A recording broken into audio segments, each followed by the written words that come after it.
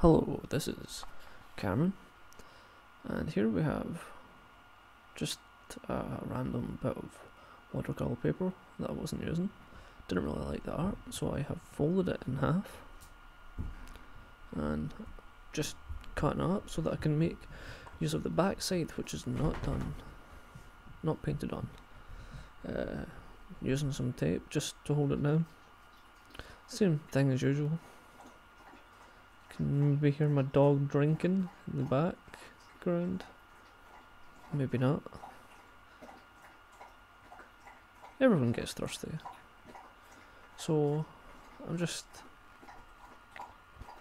putting this down to hold it into place. Sticking it down. And that's a thirsty dog. As I pet the other dog. Now, the water was a little bit dirty when I started this. And I was recording this on my phone because I don't have a good camera. So the zoom and the focus was always a little bit off. So I need to check the settings to see if that can do something. But all I was doing was using the little palette. Oh, what dirty water, very dirty.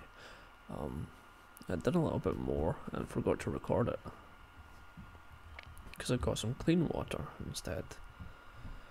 But here we can just see the process, what I do. Doesn't really do much, just thinning it out. The paper does buckle halfway through this video. You can maybe see it the video kind of bouncing up and down just a touch sometimes. That's because I'm using one of the lazy arm holders. Lovely, lovely stuff. This is 300 GSM paper.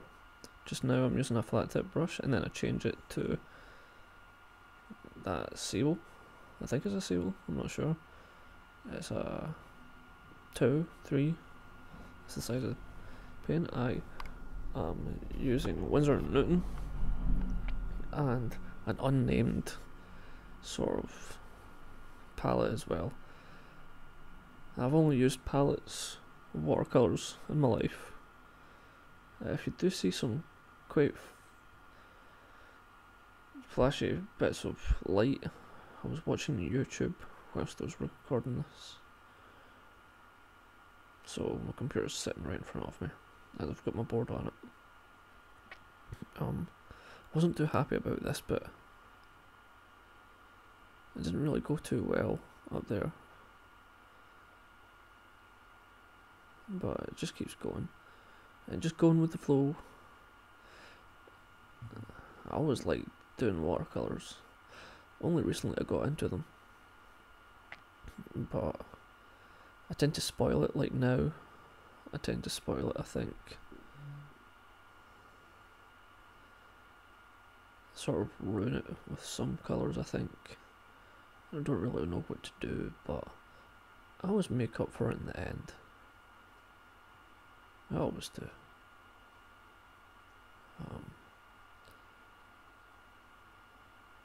This is just a basis for some project. Just some weird project. Because I'll be going over this in pen at some point once it's dry. Very easy. No thinking at all. Yeah, this is the bit where I ruined it completely. Putting a little bit of water in it and the camera's jumping up and down. This is just an ongoing commentary of what I'm doing.